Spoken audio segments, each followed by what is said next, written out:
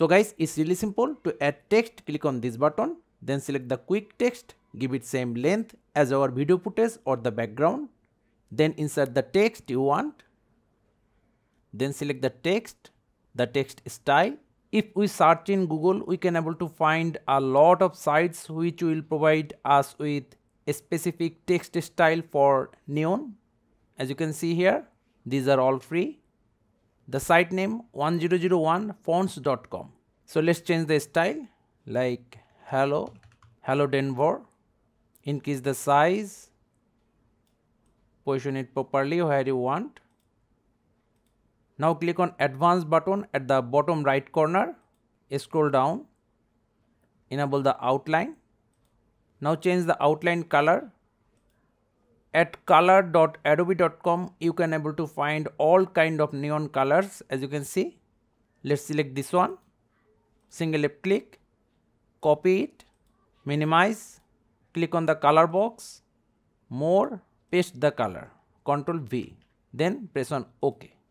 Now change the blur value to 2, thickness 2, click on this plus icon to add another outline, scroll down, change the color, give it same color, blur 10 and thickness 5.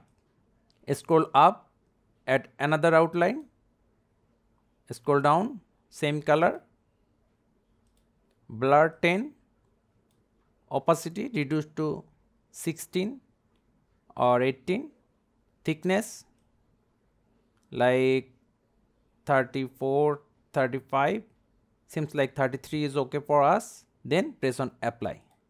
See, we already have our neon text. Now select the clip, right click, create compound clip, give it a name like neon text, then press on OK. So here we have our compound clip, and also in the media section, bring it again to the timeline. So two same compound clip. Now select the middle compound clip, go to right side, scale it up a little bit like 110%. Then go to effects, search for blur, square blur, left click, drag and drop. Now go to right side, effects, increase the size. See the change. Now search for flash black or white. Use the one you want, suppose black. Go to right side, click on here, left click, hold, drag it up, expand flash black. Let's see what we have so far.